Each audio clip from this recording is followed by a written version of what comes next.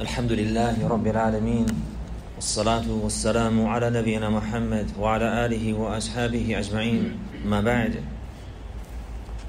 We continue our reading in the great treatise أخلاق حملة القرآن by Al-Imam Abu Bakr Muhammad ibn al-Husayn al-Ajurri rahimahullah ta'ala, the great scholar of hadith and imam in the sunnah, Akhlaq Hamalat al-Quran, and his treatise, the manners of the carriers of the Quran. We have begun reading in the chapter the author has entitled Babu Akhlaq al-Muqri'i إذا جلس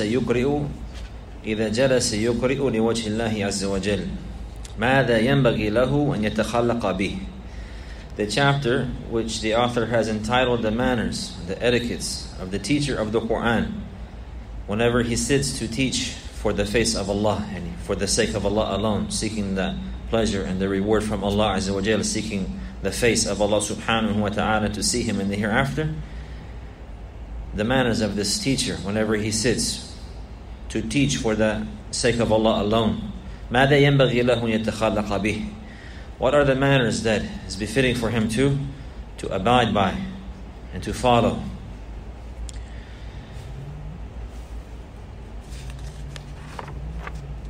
In our previous class we have been reading the author. He mentioned from those first manners is that he should be humble to those whom he teaches, that he should be kind to them, and he should be humble to them, and he should not be arrogant and boastful. And likewise the author, he mentioned rahimahullah ta'ala, that the fact that this teacher is using these good and noble manners, and that he is conducting himself in the best way, with the best conduct according to the legislation of Allah Azza wa Jal in the Quran and in the Sunnah, with those noble manners that he has learned and studied from the book of Allah Azza wa Jal and from the Sunnah of the Messenger sallallahu alaihi wasallam. The fact that he is taking on these manners and he is applying them in his dealings with the people, this is an indication of his virtue, and likewise it's an indication of his truthfulness, of his sidq, and of the truthfulness this person has with his knowledge, that he was seeking this knowledge for the purpose of application, until the extent that this knowledge is seen in his manners and in his conduct. So the manners and the conduct, this is a sign of the truthfulness of the student, that he is striving and he is seeking that knowledge for the sake of Allah Azza wa Jalla in order to draw near to Him by applying that knowledge. Here in this case, this is with regards to the teacher. But if the student did not have that intention, then he cannot be a teacher upon that way. Rather, first, before the teacher can be upright and upon the good way of the Prophet ﷺ with those good manners, he first has to be like that as a student. وَجَعَلْنَا لِلْمُتَّقِينَ إِمَامًا وَجَعَلْنَا لِلْمُتَّقِينَ إِمَامًا. Make us for an imam for the muttaqeen. And you've seen the meaning of that, to be a leader for the pious, meaning that one has to follow those pious first, and be a student of those pious and righteous people before, and follow behind them and take them as a role model and an example in their manners and their conduct, before that in their creed and their methodology, and then likewise in their manners and their conduct. And then in this manner a person will be a leader for those after him, for those righteous and people who come after him. Similar like that, the teacher, before he's a teacher he must be a student. So if the teacher, he is abiding by these manners and his conduct, and this indication that whenever he was seeking knowledge, that he did it sincerely, because it's showing, the fruits are now showing in his actions, the fruits are now showing in his speech and in his conduct. And in reality is something that a believer, he must pay attention to, that the da'wah is spread with good manners. The da'wah, As-Salafy, As-Sahihah, is spread with good manners, with good conduct and good dealing with the people. And many times we see that whenever there's a lack of these good manners or a lack of this understanding, it's a reason for the da'wah to stop in the tracks, for the people to reject the correct da'wah. Many people, they sometimes will refuse the advice of a person to follow the sunnah, or they will refuse the evidence that is presented before them, not because they refuse the evidence, but because they refuse the manner that the person presented it. Many times a person, if he's not careful, his conduct and his manners could be a reason to cause somebody to turn away from the truth. That person may be in the words and in his heart he's seeking for the truth, but because somebody dealt with him in a manner that is not correct, and a manner with harshness, where harshness is not the correct manner to use. It's not the right place to be harsh. Harshness has its place, no doubt. But if somebody uses harshness in a time whenever gentleness is required, then this could be a reason for that person to turn away. And many people, they have been turned away from the sunnah, from the laymen, because of the foul actions of, and the foul conduct and the foul manners of some of the people who ascribe to the sunnah, and some of the people who ascribe to Salafiyya, because they themselves, in reality, they didn't remove the Ammiyya from themselves. They're still laymen too, and they're still following the manners of the laymen, and they haven't raised themselves first, and they try to call to that good knowledge that they have, but they call it in a manner that is not proper, and they refute the munkar and the evil in a manner that is more evil, and this is not correct. And the point is that whenever a person, he wants to call to Allah Azza wa Jal, to be a teacher, to direct somebody to some good, he has to do that in the best manner and in the best way, the way of the Prophet sallallahu alaihi wasallam. Allah had commanded His Prophet, "Ud'u ila sabili rabbika bil maw'izati bil hikmati wal maw'izati al hasana." Ud'u ila sabili rabbik. Call to the way of your Lord. How do you call? Bil hikmah, with wisdom. Wal maw'izah al hasana, and good admonition. Not with harshness, not with belittling, not with the intention to lower somebody and to raise one's own rank. Now, so the importance of the teacher particularly, knowing, or the one who's going to call to Allah Azza wa Jalla, the one even who has someone under his care, he must be aware of these etiquettes and these manners. Here the chapter is about the teacher, and this is specific with regards to reciting the Quran and teaching the Quran, but we can take the general benefit likewise, because even inside of the home, a father, he's a teacher. Whether he realized that or not, but the believers, they should realize that. A man, he must realize that in his home, that his children and his wife, they learn from him. Whether he is teaching them directly or indirectly, they learn from his manners and his conduct. Whenever he comes in the house, how does he come in? Whenever he leaves the home, how does he leave? Whenever he speaks to the children, how does he speak? Whenever he speaks to the children's mother, how does he deal with her? All of this, the children are learning from that. They're learning from that. So then a believer, he must be aware that he is a qudwa in his home. So to have those best manners is in those good and beautiful and lofty etiquettes and manners, and to discipline himself according to the discipline of the Quran and the Sunnah is very important. It's very important. Even if he's not a memorizer of the whole Quran, for example, but still he has those under his care that he is responsible for. Likewise the sister, the wife, likewise the children, they learn. They learn from her and her dealings with her husband. Does she raise her voice to him? Because if so, then those children, if they're girls, they'll probably do the same to their husband whenever they grow older, because they learn like this. They learn like this from experience. This is something that's not pleasing to Allah Azza wa Jalla. So be careful that one would teach their children something that is not pleasing to Allah Azza wa Jalla. Be careful that one would say one thing, follow the sunnah, but the actions are teaching the children other than that. And so this is from the benefits of learning. This is specific, as I mentioned again, akhlaq al-muqri, the manners of the teacher. The next chapter, the manners of the student. The first chapter, or the main chapter that we've been reading about, the akhlaq hamalat al-Quran. And every Muslim, he's carrying something from the Quran.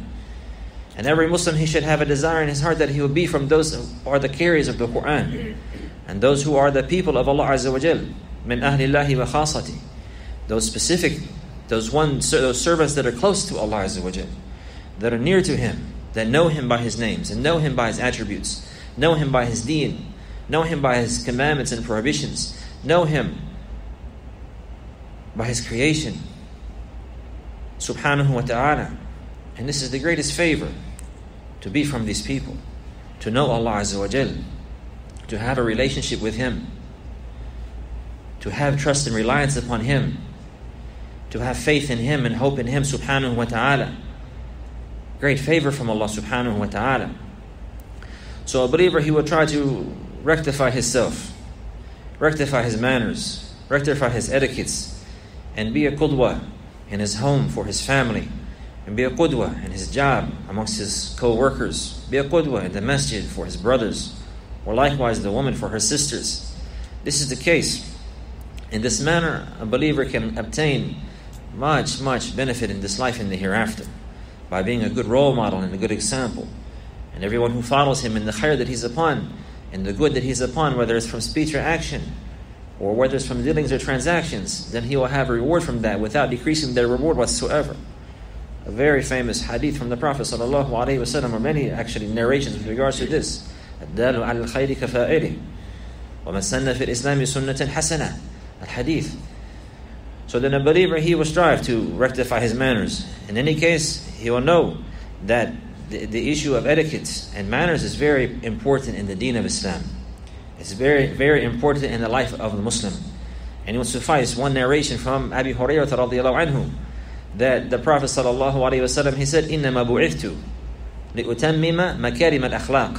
One narration, صَالِحَ الْأَخْلَاقِ, also it has come, that I was only sent, and I was sent, meaning as a messenger and a prophet, sallallahu alaihi wasallam, to complete the perfect manners, to complete the moral conduct and the moral character. So the deen, the whole deen is akhlaq. The deen is akhlaq, and the highest akhlaq is with Allah Azza wa Jal. Al-ikhlas was-sidq ma'ahu subhanahu wa ta'ala fi sirri wal-alan. Being truthful with Allah Azza wa Jal, being truthful with Him and sincere in public and in private, following the Prophet sallallahu alaihi wasallam truthfully in public and in private, in good times and in bad times, in stress and in pleasure, following him sallallahu alaihi wasallam. This is the good manners. After that, with the people, according to their status and according to their rank. So the author is mentioning the fact, he said, فَيَنْبَغِي لَهُ أَنْ يَسْتَعْمِلَ مِنَ الْأَخْلَاقِ الشَّرِيفَ مَا يَدُلُّ عَلَى فَضْلِهِ وَصِدْقِهِ. هذه الجملة عظيمة. So this is from the very beginning of the chapter that we read yesterday. It's incumbent for him to use those noble manners that indicate his virtue and his truthfulness and his honesty, that he was truthful with Allah Azza wa Jal. So this is indication from the author that whenever the person, he learns the deen and he starts to follow those manners and he rectifies himself, this is indication that whenever he's seeking knowledge, he's not doing it for he's not doing it with a corrupt intention, rather he had a good intention. And that's showing whenever the person, he has a good intention, sincerely for the sake of Allah Azza wa Jalla, and he makes the effort that is required, then Allah puts barakah in his actions, and He puts barakah in his deeds.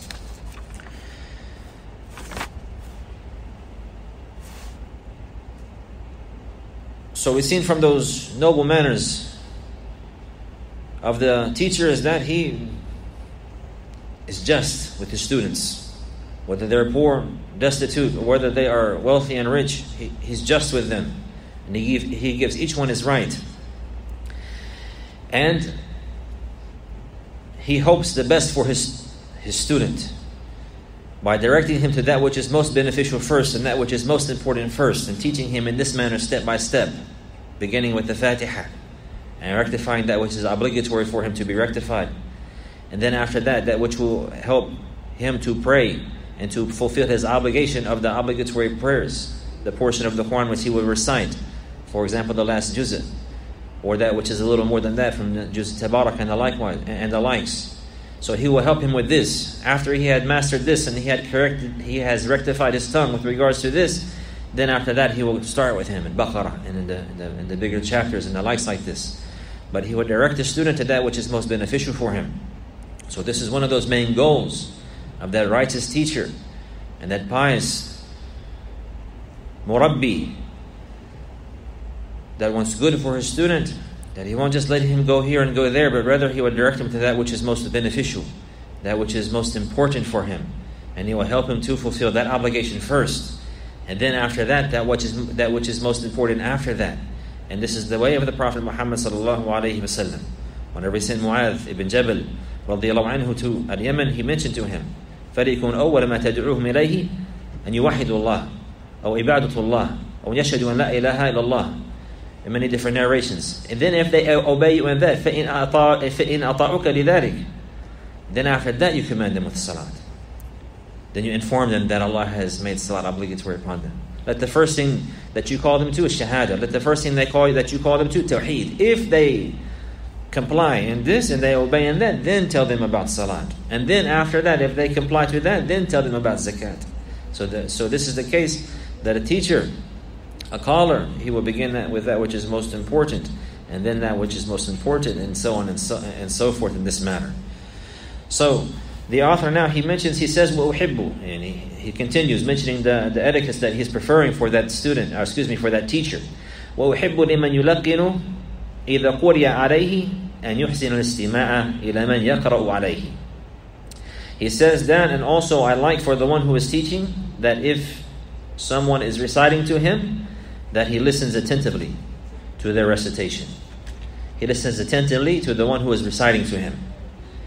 وَلَا يَشْتَغِلُ عَنْهُ بِحَدِيثٍ وَلَا غَيْرِهِ, that he is not preoccupied with anything else, with any other speech or anything else. Meaning at the time, whenever his student is in front of him and teaching, that he will pay attention to him and he will listen attentively to him. He says, فَبِالْحَرِي أَنْ يَنْتَفِعَ بِهِ مَنْ يَقْرَأُ عَلَيْهِ وَكَذَا يَنْتَفِعُ هُوَ أَيْضًا. He said, because in this manner it's most rightful or most likely that the one who is reciting to him will benefit the most in this manner. And likewise, he himself will benefit as well. So it's not for the teacher that whenever the student is reciting that he's looking at his jawal, he's looking here, looking there. But at the time, whenever he's teaching, he should pay attention to the student. He should give his attention to the student. As he mentioned before, يُقْبِلُ عَلَى طَالِبِهِ إِقْبَالًا جَمِيلًا, that he will face his student in the best manner. And he will be devoted into helping him into what he is involved in. And for the sake of Allah Azza wa Jal. And this is the case too, likewise, because that student, as the author mentioned, that this is most likely in this manner, بالحري أن ينتفع من يقرأ عليه, يعني أكثر, that the one who is reading, he is more likely to benefit in this manner. And not to mention, this is in a manner that one should honor that student, because the student, he could go to another teacher, or the student first and foremost, he has honor with him. Allah has honored him with the Quran, and honored him to busy himself with the book of Allah Azza wa Jalla, and then to come to the house of Allah to learn, and then to come to that individual particularly to learn from that teacher. And likewise, the student had spent time before this outside the masjid, effort preparing that page or preparing those lines to recite, memorizing them, going through difficulty. And then also there's the issue of sitting in front of the teacher. Sometimes a student may get nervous, and there's all types of things that happen whenever he has to recite to his teacher. Sometimes if he's not really prepared, maybe he's nervous, or if he's really prepared, sometimes things happen and he's not able to think properly. The student is going through any difficulty in his education. That's the point. So he's making all this effort, and then he comes and he reads to the teacher, and the teacher is talking to somebody else. Iqra, go ahead and read. And then he talks to somebody else. He doesn't even listen. How is that going to affect the student? He gave all of this effort, all this time, getting this ready to recite, hoping that he can recite it properly and pass. And then the teacher doesn't pay him any attention. The teacher is not listening to him, doing something else. So this is not befitting. As for if the teacher, he listens attentively to the recitation of the student, then he will also benefit from that. And he will see that my teacher is taking it serious with me. And then I will likewise have to be serious. So he will benefit. And likewise, as he mentioned, the teacher himself will benefit. And he will listen to the words of Allah Azza wa Jalla, and he will hear them. And he will hear them, and he will ponder over the recitation of his student. And he will remember Allah Azza wa Jalla, and what he is involved in is ibadah. And it cannot be performed with heedlessness. And that he is seeking the reward from Allah Azza wa Jalla, so he must present it in the best manner. إن الله كتب الإحسان في كل شيء. Allah has written perfection, al-ihsan, in everything, especially in teaching His book, especially in listening to His words being recited. Now, so this is the case. فبالحري, he says, أن ينتفع به من يقرأ عليه وكذا ينتفع هو أيضا. So it's most likely or more likely and rightful that in this manner the student who is reading to him will benefit. and likewise he himself will benefit. He said, وَيَتَدَبَّرُ مَا يَسْمَعُ مِنْ غَيْرِهِ, that he ponders over what he hears from other than him. And he ponders over the recitation of others whenever it's recited in his presence. And this is a teacher, so he busies himself listening to the recitation of others. And this is what he does.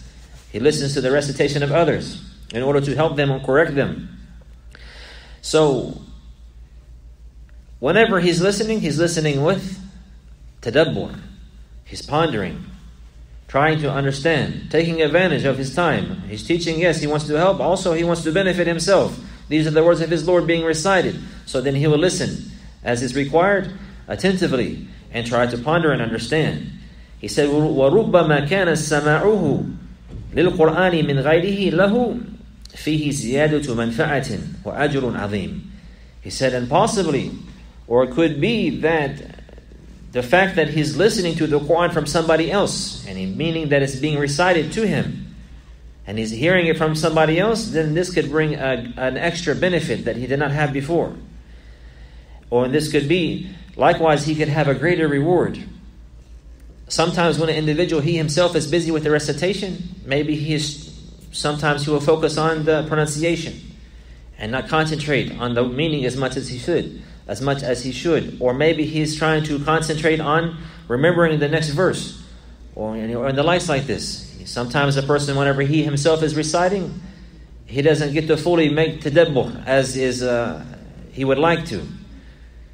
But whenever he hears it recited from somebody else, his mind is free and it's clear, and he can listen and can focus. So maybe he will get an extra benefit from listening to another person recite. From listening to another person reciting, he might also obtain a greater reward. He said, وَيَتَأَوَّلُ قَوْلَ اللَّهِ عَزَّ وَجَلَّ. يَتَأَوَّلُ, meaning that he will try to understand and apply. He will try to understand and apply the statement of Allah Azza wa Jal, وَإِذَا قُرِيَ الْقُرْآنُ فَاسْتَمِعُوا لَهُ وَأَنْصِتُوا لَعَلَّكُمْ تُرْحَمُونَ. That he would ponder over these words, the words of Allah Azza wa Jal, the meaning of which is, and whenever the Quran is recited, then be quiet, then listen attentively and be silent, so that you can obtain mercy. So then whenever the Quran is being recited from his student, then he will try to apply this verse, and he will remember this verse whenever the Quran is recited, like at that time whenever he's teaching. Then he should listen attentively. فَاسْتَمِعُوا لَهُ وَأَنْصِتُوا, and be silent. And he be silent with the voice, also be silent in the heart, and pay attention and listen attentively. And pay attention and listen attentively. لَعَلَّكُمْ تُرْحَمُونَ, in order for you to obtain mercy. So then he will listen to that recitation of his student, hoping to benefit his student, seeking that reward. And likewise hoping for himself to benefit and to obtain the mercy of Allah subhanahu wa ta'ala. Numerous benefits that he will get from this gathering. If he is sincere and if he follows the proper conduct and manners and etiquettes in his teaching. He said, فَإِذَا لَمْ يَتَحَدَّثْ مَعَ غَيْرِهِ وَأَنْصَتَ إليه أدركته الرحمة من الله سبحانه وكان أنفع للقارئ عليه. وقد قال النبي صلى الله عليه وسلم لعبد الله بن مسعود رضي الله عنه اقرأ عليه. قال قلت يا رسول الله أقرأ عليك وعليك أنزل قال إني أحب أن أسمعه من غيري. He mentioned here, rahimahullah ta'ala, he said if he did not listen, if he did not speak, meaning he was silent, he didn't speak to anyone else, and he was silent during the recitation of the words of Allah Azza wa Jal, during the recitation of the Quran, then the mercy of Allah, he will obtain that. And this is the meaning of the verse. إِذَا قُرِيَ الْقُرْآنُ فَاسْتَمِعُوا لَهُ وَأَنْصِتُوا. Whenever the Quran is recited, then listen to it attentively and be silent. And the reason for that, لَعَلَّكُمْ تُرْحَمُونَ, so that you can obtain mercy from Allah Azza wa Jal. So then he would do this, hoping to have this virtue and obtain the mercy from Allah subhanahu wa ta'ala. And likewise in this manner, the author, he says this, it will be more beneficial for the reciter. It will be more beneficial for the reciter in this manner. And likewise the Prophet sallallahu alaihi wasallam, he said to Abdullah bin Mas'ud radiyallahu anhu, he told him, he said, recite to me. The Prophet Muhammad sallallahu alaihi wasallam, he told Abdullah bin Mas'ud, he said, recite to me. Abdullah ibn Mas'ud radiyallahu anhu, he said, O Messenger of Allah sallallahu alayhi wasallam, should I recite to you and it was revealed to you?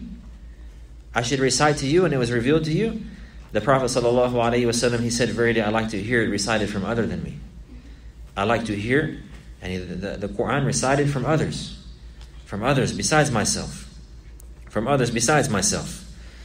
The author, he mentioned a chain of narration with regards to this, with his chain to Ibn Mas'ud radiyallahu anhu, that he said, قال لي رسول الله صلى الله عليه وسلم اقرأ علي فقلت أقرأ عليك وعليك أنزل قال أحب أن أسمعه من غيري قال فافتحت سورة النساء فلما بلغت فكيف إذا جئنا من كل أمة بشهيد جئنا بك على هؤلاء الشهيدا قال فرأيت عينيه تذرفان فقال لي حسبك. This is a narration that is authentic on the Prophet sallallahu alaihi wasallam in Bukhari and Muslim, that the Messenger sallallahu alaihi wasallam, he told Abdullah bin Mas'ud, he said, recite to me. And Abdullah bin Mas'ud, not to mention the Prophet sallallahu alaihi wasallam, he praised the recitation of Abdullah bin Mas'ud. And whoever would like to learn the Quran, غَضًا طَرِيًّا كَمَا أُنزِلْ, whoever would like to learn the Quran proper, in the manner that it was revealed, then learn it from Abdullah bin Mas'ud radiyallahu anhu. So the Prophet sallallahu alaihi wasallam, he said to him, recite to me. So he said, should I recite to you and it's revealed to you? You're the one that it was revealed to, and I should recite to you? Allahu Akbar. Now, so he says, I like to hear it recited from other than me.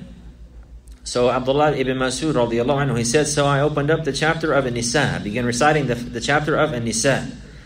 Now, until I reached the verse, فَكَيْفَ إِذَا جِئْنَا مِنْ كُلِّ أُمَّةٍ بِالشَّهِيدٍ وَجِئْنَا بِكَ عَلَى هَؤُلَاءِ شَهِيدًا. So how about if we bring on that day from every nation a witness, and we bring you as a witness over all of them.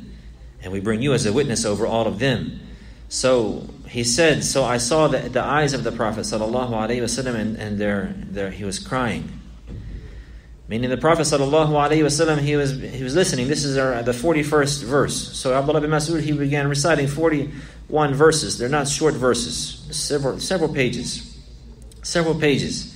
And whenever he got to this point, he seen that the Prophet sallallahu alaihi wasallam, from his contemplation and from his pondering over the words of Allah Azza wa Jal, that it affected his heart, and that tears came to his eyes, sallallahu alaihi wasallam, until the extent he told Abdullah bin Mas'ud, it's enough. Hasbuk. It's enough. So this is the way of the Prophet sallallahu alaihi wasallam, and this is what his point here in mentioning this, that this is what he is advising, and this is what he likes for that teacher, the one who sits to teach the book of Allah Azza wa Jalla, and he's hoping for the pleasure and the reward from Allah. He's hoping for the face of Allah subhanahu wa ta'ala, doing it sincerely for Him alone, and hoping for His pleasure, hoping for His reward, hoping for His paradise. Then he should do it in this manner. And he should take that prophet, that great noble prophet, the seal of all prophets, Prophet Muhammad sallallahu alaihi wasallam, as his role model in that. And that he should listen to his student attentively, just as the Prophet sallallahu alaihi wasallam listened to his student attentively. And in this manner, he may benefit, just as the Prophet Muhammad sallallahu alaihi wasallam, he benefited. He heard the recitation of his student, and it entered his heart, and it benefited him, and it increased him in khushu' and humbleness before Allah subhanahu wa ta'ala. So the author, he says, rahimahullah, وأحب لمن كان يقرئ ألا يدرس عليه وقت الدرس إلا واحد ولا يكون ثان معه فهو أنفع للجميع وأما التلقين فلا بأس أن يلقن الجماعة. He said, rahimahullah, again mentioning some of those manners that he is preferring for that teacher, for the muqri' of the Quran. And I like for the one who is teaching the Quran that he should not have at one time more than one student studying with him. He does not like to have more than one student studying with him. He should not have two along with him. Meaning that if it's a class, he's learning, like for example, a specific portion. The student, he has a specific portion, and he is learning a specific part of the Quran, or letters of the Quran, or whatever the case may be. that he should like that he only has one student at this time. Not more than one student reciting different parts. This one's reciting Baqarah, this one is in Juz Amma, this one is here, and he's teaching all of them at the same time. He prefers not to do this, he says, Rahimahullah Ta'ala, because this is more beneficial for each one of them. Rather, he would give each one of his specific dars and his specific time and the specific attention. He said, as for if he's doing talqeen, what is talqeen? Yesterday we took talqeen. Laqqana yulaqqinu, laqqin talqeenan. When he said he recite, and he tell the student to recite after him, and he repeat after me. Repeat after me. This is whenever the teacher, for example, he'll recite al-isti'adha. The students recite after him. He'll recite al-basmala. The student recite after him. He recite the first verse of Fatiha. He recite after him. Like this, back and forth. Repeat after me. He said, as for if the dars is like this, then there's no problem to do this with a congregation. There's no problem to do this in congregation. Naam, if it's teaching, and then he will let them repeat after him over and over until he is aware that all of them have pronounced the words properly and pronounced the letters properly, and they have all memorized it properly. And this is particularly beneficial for the youth. And even sometimes talqeen, sometimes even a child that can't read, he can still learn the Quran from talqeen. You can tell him, repeat after me. So he's saying here that in this case, it's no problem to have more than one student, to have a group of them in front of him and say, repeat after me. So he recite, and they all recite back to him at one time. And this is for the purpose of education. For the purpose of education. Now, he says, وَيَنْبَغِي لِمَنْ قُرِيَ عَلَيْهِ الْقُرْآنِ فَأَخْطَأَ فِيهِ الْقَارِئ أَوْ غَالِطَ أَلَّا يُعَنِّفَ وألا يعنفه وأن يرفق به ولا يجفو عليه ويصبر عليه فإنه لا آمن أن يجفو عليه فينفر عنه وبالحري ألا يعود إلى المسجد. Now he says that likewise it's incumbent for the one, or if for whoever is reciting, that if he makes a mistake, he's reciting the Quran and he makes a mistake. Now, the reciter, he's reciting, he makes an error. Maybe the words, he says the wrong words. Maybe he says the wrong harakah. Maybe he says the wrong makhraj. Whatever the case may be, this is the issue he's talking about. ينبغي لمن قرئ عليه القرآن فأخطأ فيه القارئ أو غالطة ألا يعنفه. That he should not be harsh upon him. That he should not be harsh. He should not be stern. He should not be rude. And in correcting him, if he made a mistake, he should not belittle him. If he shouldn't be harsh, then even more so, he should not belittle him. He should not belittle him. Now, he said that he should be وَأَنْ يَرْفُقَ بِهِ, that he should be gentle with him. And he shouldn't وَلَا يَجْفُوا عَلَيْهِ, he shouldn't be harsh. He shouldn't be rude. نعم من باب أولى لا يحقر. And more rightful that he should not belittle him, but rather he will be gentle with him and correcting him. He won't let him stay on the mistake. He won't leave him in his mistake, because that's not from nasiha. That's not from nasiha, that he will leave him on his mistake. Rather, he will help him and correct him, but he would do that with gentleness, and he would do that in a kind manner, and he would do that patiently. He said, وَيَصْبِرَ وَأَنْ يَصْبِرَ عَلَيْهِ. They should be patient with him. He should be patient with him. He said, because most likely, if he is harsh to him, then he will flee. He'll run away. He'll run away. This is something the Muslims need to be aware of, because unfortunately in many lands it has been the opposite of this. The students, if they make a mistake, they'll get beat with a stick until the place that the child he hates more than anything is the dars. That he can't stand the dars. Even some of them, if he thinks of the book of Allah Azza wa Jal, a'udhu billah, he will have in his heart a type of hatred, not for the book, because of the book, because his own experience, whenever that book is opened, if he is not perfect, he's beat. He's beaten. So the child shouldn't be beaten for the Quran. He didn't memorize the page. This is going to cause him to have this hatred in his heart. He's going to dislike it, especially if he grows up upon that way. And whenever he's old enough to where he's by himself, maybe he's going to turn away. Whenever the child is young, the father can help mold him, can nourish him and cultivate him. After he gets so old, that opportunity is gone. So if he cultivated him upon harshness, and even if the student didn't show anything, or the child didn't show anything, but in his heart, nobody likes to be beaten.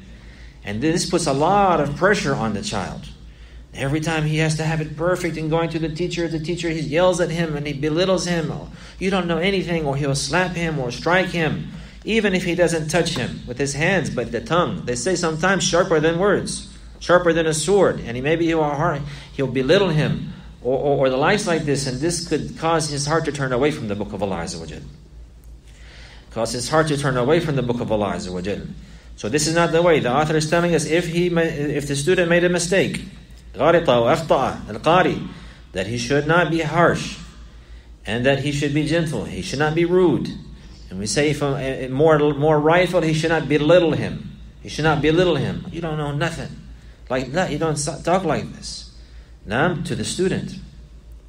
Shouldn't and also likewise, and this is a benefit for the parents. We shouldn't talk like that to our children either. You don't know nothing. And he would rather, that's destruction. That's called al-hadam. And to destroy his personality and to destroy his mind and his self-respect. But rather, you should cultivate him and to redirect him and to advise him in the good manner, in the good way, to remind him of Allah Azza wa Jal, remind him of the hereafter and the likes like this. But not to belittle him. You can't do anything right. If he keeps hearing this, he's going to believe that. That's not the way that a believer will raise his children. Rather, the Prophet ﷺ, he was mentioned by Anas ibn Malik, and he lived with the Prophet for his whole time in Medina. Radiyallahu anhu. And he was a young boy. And he said that sometimes I didn't do everything I was supposed to do. He said the Prophet ﷺ, he never once told me, why didn't I do this? The Prophet ﷺ, he never told me one time, why didn't you do this? And one time he left to do something for the Prophet ﷺ, he went and he seen the boys playing, he stopped and he played. After it took some time, the Prophet ﷺ came and found him and sent him on his way. But he never told him, he never was harsh to him, why didn't you do this, why didn't you do that? This is the way. The Prophet ﷺ, he taught in the best manner. He taught in the best manner. So this is the way of a teacher of the Quran, specifically likewise of a parent, and in general. And somebody who has a guardian, has somebody under his care. Sometimes some students or some children, and in general, one thing that mentions some kids, the kindness doesn't work for them. They say you give them an inch, he takes a mile. Sometimes there has to be harshness, but that's not the origin in education. That's not the origin in the cultivation. In any case, it wouldn't be because of the Quran. Because of the Quran, if they talk back, or if they disrespect the parents, or they do something that is haram, learning the Quran is not an obligation.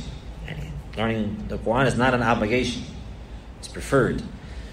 So, but if they do something that is haram, sometimes if they're being kind and teaching them in the best manner doesn't work, then there's other issues and ways to deal with that.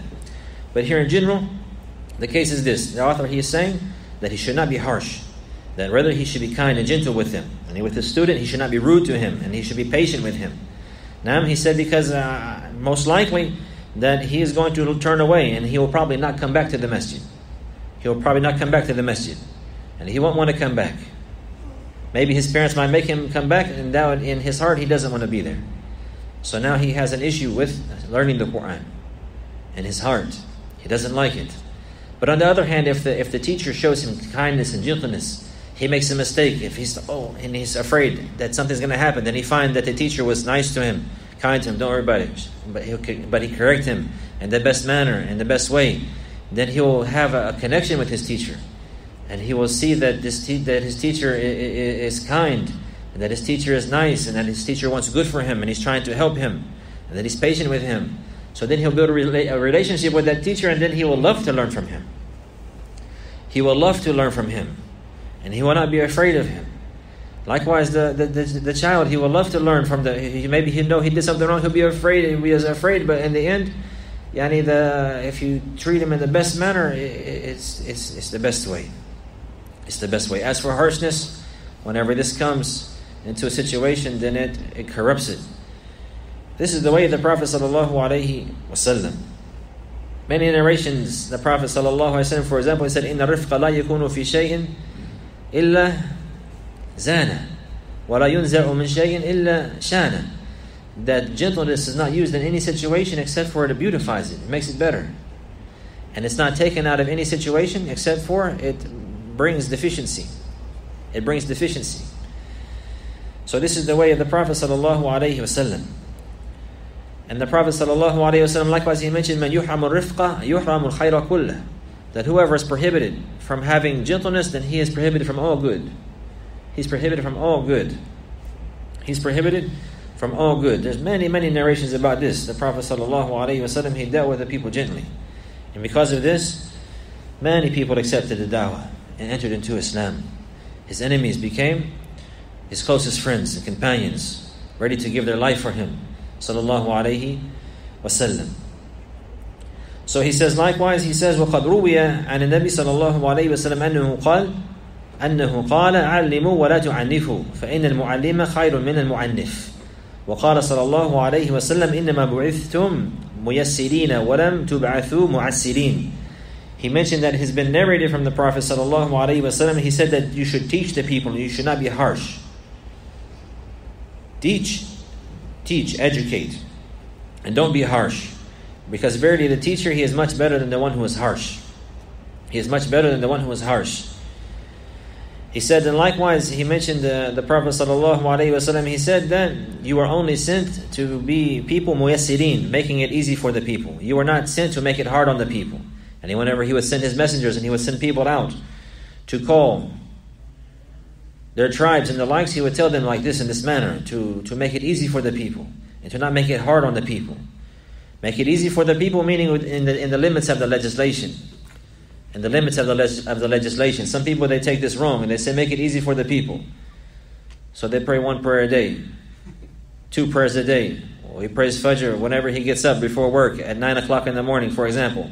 Now, the deen is easy. The Prophet said, make it easy for the people. La, that's not the proper understanding of the narration. Make it easy within inside the limits. Make it easy within inside the limits.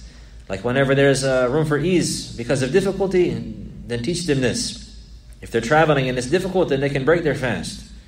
It's an obligation to pray, but if you can't stand, then you can sit. If it's an obligation to use water for wudu, but if you can't, you can make tayammum. If he's sick, for example, even if the water is present and he is in his land, he's not traveling, but it's harmful for him, he can make tayammum like this. So make it easy for the people, meaning in the limits of the legislation. In the limits of the legislation. Likewise, if there's difficult affairs occurring, or there could be 2 harms at one time, to do one or the other, that it's permissible for him to do the lesser harm. And the example is that desert Arab that came to the Prophet's masjid, sallallahu alaihi wasallam, akramakum Allah jami'an, and he passed urine in one of the corners of the masjid. And this is an example of the kindness of the Prophet in dealing with the ignorant person and how to teach him. The companions, they jumped up and hastened. They want to harm him and to stop him and prohibit it. The Prophet sallallahu alaihi wasallam said, no, leave him. To leave him and let him finish. And then they told him to pour the water over there. So this is from the ease in the deen. First, he's teaching him in the best manner because he doesn't know.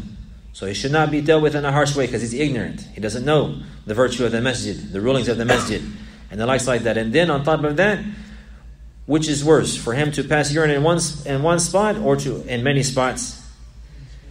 And it's worse to have it to go in many spots, or maybe all over himself, or even maybe on them. Likewise. So the Prophet ﷺ, he chose out of these 2 different, either it's going to go in one spot, it's going to go all over the place. So let it go in one spot. This is from the ease. يَسِّرُوا وَلَا تُعَسِّرُوا إِنَّمَا بُعِثْتُم مُيَسِّرِينَ. This is the intent of the Prophet ﷺ, that the deen has ease in it. And in situations like this, not making something haram and permissible and without any difficulty. He's lazy. He doesn't want to get up and pray. Or it's too hot this year, so we'll make Ramadan later. He makes it up. and with the claim that there's ease in the religion. That's not the case. That's not the case. But definitely the deen, it has ease. It has ease. It has ease. And this is by abiding by the restrictions and the regulations, by the ahkam. Now, so the Prophet ﷺ, he mentioned this.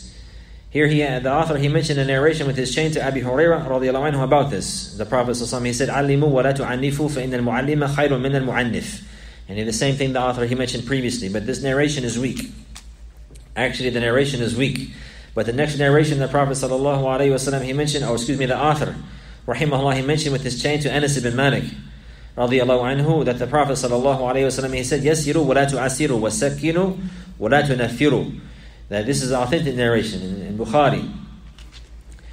This is authentic narration in Sahih Bukhari, that the Prophet ﷺ, he would say to them, make things easy for the people and do not make things hard for them. Make it easy for them, meaning inside the limits of the legislation. And do not make it difficult for them. And do not make something that is not obligatory for them. For example, if it's hard for them to pray, or it's difficult for them to pray, then command them and command them to pray the obligatory prayer. But do not command them to pray the non-obligatory prayer. If it's difficult for this person, for example, if they're new in Islam, make it easy for them, and let them suffice with the obligation. Don't make them pray the 12 rak'ah on top of that.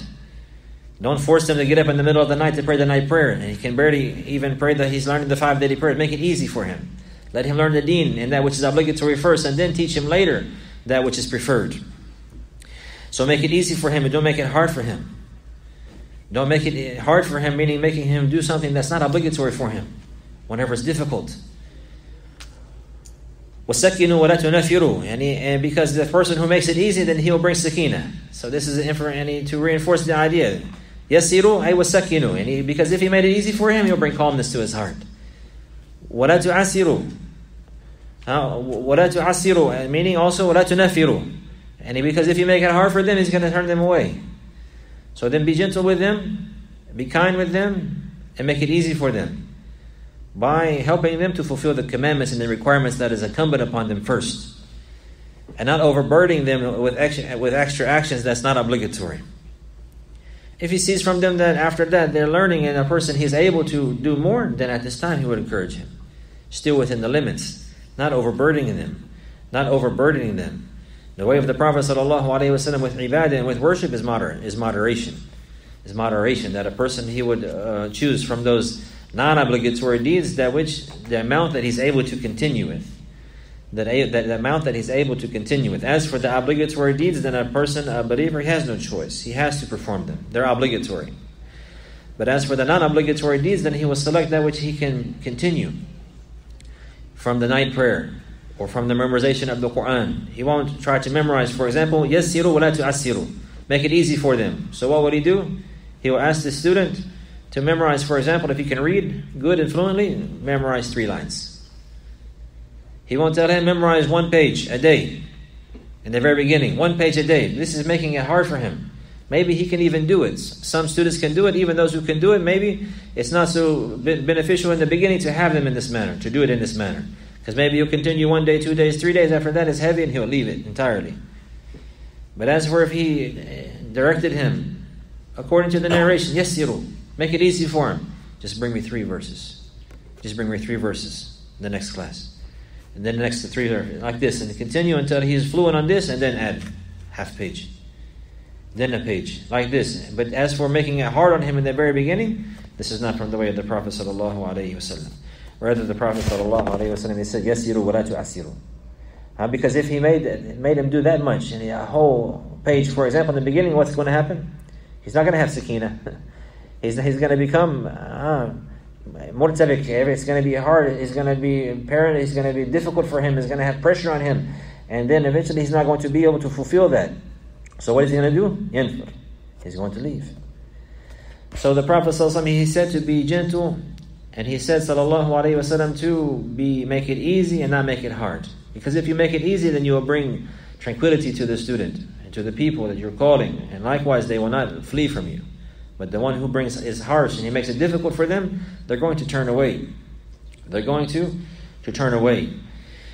The author, he mentioned another narration, this time with his chain, to Umar ibn al-Khattab radiyallahu anhu, that he said, تعلموا العلم تعلموا العلم وتعلموا للعلم السكينة والحلم وتواضعوا لمن تعلمون وليتواضع لكم من تعلمون ولا تكونوا جبابرة العلماء فلا يقوم علمكم بجهلكم.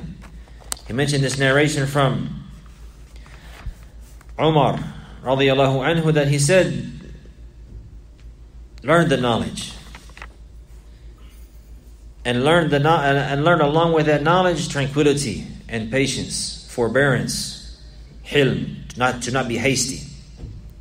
So learn the knowledge and also learn how to use and apply the knowledge. So he says, learn the knowledge, تعلموا العلم وتعلموا للعلم السكينة والحلم.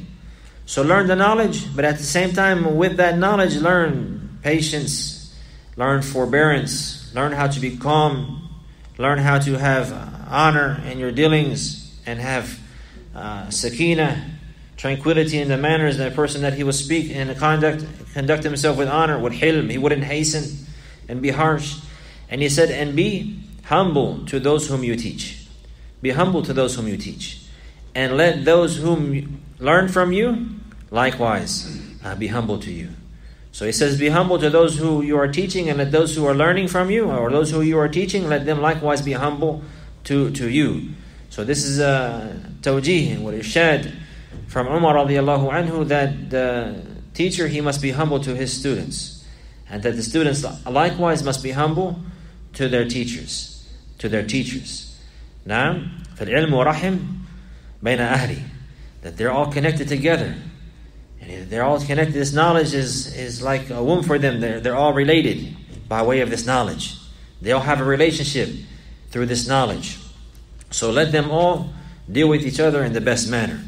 He said, وَلَا تَكُونُوا جَبَابِرَةِ الْعُلَمَاءِ, and do not be those arrogant scholars. Jababira, the arrogant, and the jabbar. What's that word mean? What? The ruler who is like that. I forget the word. Tyrant. Somebody said, tyrant. Do not be tyrant scholars. Jababiratul ulama. Jazakumullah khairan. Do not be tyrant scholars. The words come together. And he is a scholar, but he's a tyrant. And he arrogant, proud, thinking he's better. He said, do not be like this, because your knowledge will not be spread because of your ignorance. And if a person, he acts in an ignorant manner, in an ignorant way, his knowledge is not going to be spread.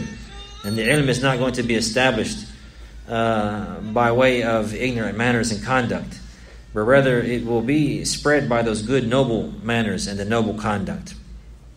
The author, he says, قال محمد بن حسين رحمه الله فمن كانت هذه أخلاقه انتفع به من يقرأ عليه. The one who has these manners, then whoever reads to him will benefit from him. And he meaning this person who follows these etiquettes that he is indicating here, that his students will benefit from him. ثم أقول إنه ينبغي لمن كان يقرأ القرآن لله جلت عظمته أن يسون نفسه عن استقضاء الحوائج ممن يقرأ عليه القرآن ولا يستخدمه ولا يكلفه حاجة يقوم فيها. He said, rahimahullah ta'ala, he said, and likewise, I say, ثم أقول, and then I say after all of this, that it is incumbent upon him, that he, the one who is reading or teaching, the Quran for the sake of Allah Azza wa Jal alone, that he must protect himself from using the Quran to take care of his own personal needs, and from the one who is reading from him. And meaning he says, وَلَا يَسْتَخْدِمَهُ, that he should not use his students. Nah. وَأَلَّا يَسْتَخْدِمَهُ, that he should not use his students. Jazakallah khair. Naam.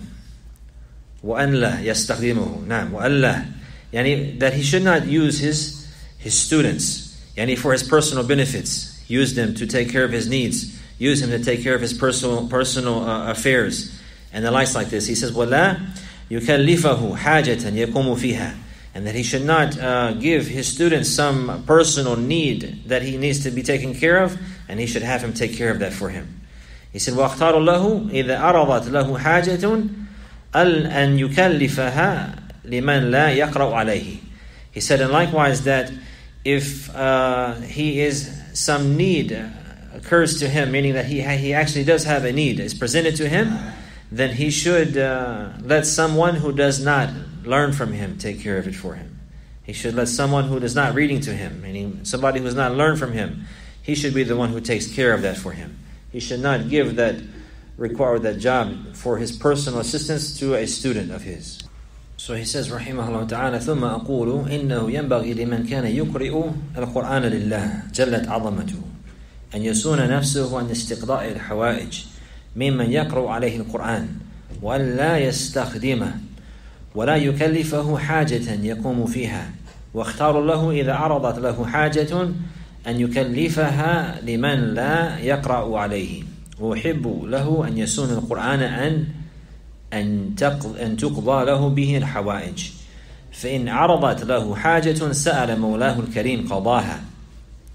He said, rahimahullah ta'ala, he says, now I say that it is incumbent upon the one who is teaching the Quran for the sake of Allah Azza wa Jalla that he protect himself from seeking, from having his needs taken care of from those who learn from him, from those who read the Quran to him, that he should not use them, and that he should not burden them with any need that they should do for his own personal affair, from his personal needs.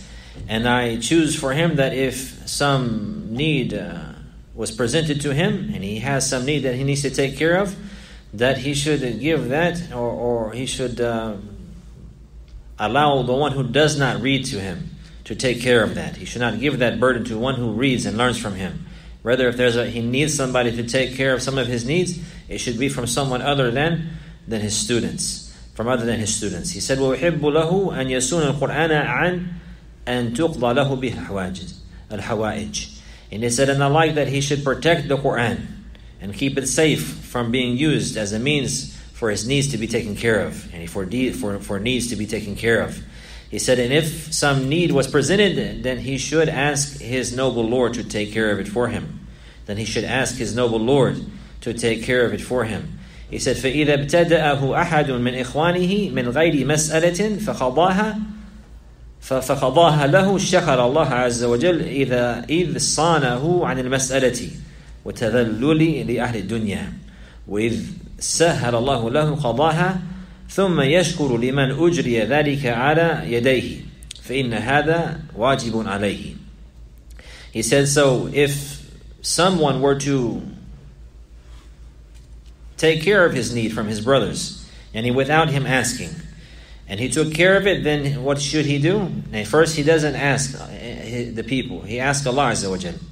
He asks Allah Azza wa Jal. Then if someone came and took care of his need for him from his brothers, without him asking them, and took care of that, then he should thank Allah Azza wa Jal. Then he should thank Allah Azza wa Jal because Allah had protected him from lowering himself and humiliating himself in front of the people of the dunya by begging them. And because Allah Azza wa Jal had made it easy for him to take care of his need. And then after that, he should show thanks and appreciation to the one who had taken care of this for him, who this blessing had occurred at his hand, because this is something that is obligatory upon him. And in the Prophet ﷺ, he said, "Man lam yashkur al-nas, lam yashkur Allah." That whoever did not show thanks to the people, then he did not show thanks to Allah. But first he would show thanks to Allah Azza wa Jal, because it is Allah Subhanahu wa Ta'ala who had directed that person to him to take care of his need for him. It is Allah Azza wa Jal that had given that person the ability and had given that person the wealth. Likewise, who had provided that for him, Subhanahu wa Ta'ala. So first he would thank his Lord. He would thank him, he said here, for having his need met, and for having his need to be taken care of. And likewise, he would thank Allah Azza wa Jal because he did not have to belittle himself and to ask. He did not have to belittle himself in front of the people of the dunya and ask them for help. Rather, it was taken care of without doing this. Allah Subhanahu wa Ta'ala took care of his need and also saved him from belittlement and from begging the people. And this is two favors. So he will thank Allah Azza wa Jal for this, for making this easy and facilitating his need to be taken care of. And likewise, after that, he will also thank that person. He will also show thanks to that individual, because verily the one who did not thank the people, that he did not thank Allah subhanahu wa ta'ala. He did not thank Allah subhanahu wa ta'ala. He said, وَقَدْ رُوِيَتْ فِيمَا ذَكَرْتُ أَخْبَارٌ تَدُلُّ عَلَى مَا قُلْتُ وَأَنَا أَذْكُرُهَا لِيَزْدَادَ النَّاظِرُ فِي كِتَابِنَا بَصِيرَةً إِنْ شَاءَ اللَّهِ. He said, and there have been narrations that indicate what I have mentioned. There have been narrations that indicate what I have mentioned, and I will mention some of them now, so that the one who looks into our book, he will increase in insight and understanding, insha'Allah. So he mentioned this time with a chain of narration to Abdullah ibn Idris. He said, فَلَمَّا كُنْتُ قَالَ لِي to Al-Hasan ibn Rabi' al-Burani. He said that I was with Abdullah ibn Idris. He said, فَلَمَّا كُنْتُ قَالَ لِي سَلْ أَنْ سِيرِ الْأُشْنَانِ. He asked about the price of Ushnan. فَلَمَّا مَشَيْتُ رَدَّنِي فَقَالَ لِي لَا تَسْأَلْ فَإِنَّكَ تَكْتُبُ مِنِّي الْحَدِيثِ وَأَنَا أَكْرَهُ أَنْ أَسْأَلَ مَنْ يَسْمَعُ مِنِّي الْحَدِيث حَاجَةً. He said that he told him, Al-Hasan ibn Rabi', he told Abdullah ibn Idris, he said whenever he got up, asked for the price of this Ushnan. Ushnan is a type of a plant that they use for cleansing. He said whenever I walked away, and his teacher told him to ask for the price of something in the market. And then whenever he walked away, he told him to come back. And he said, wait, don't ask. Verily, you write narrations. You take narrations from me. And I dislike for those who hear from me narrations to take care of any of my needs. Subhanakallahumma wa bihamdika ashhadu an la ilaha illa anta astaghfiruka wa atubu ilayk.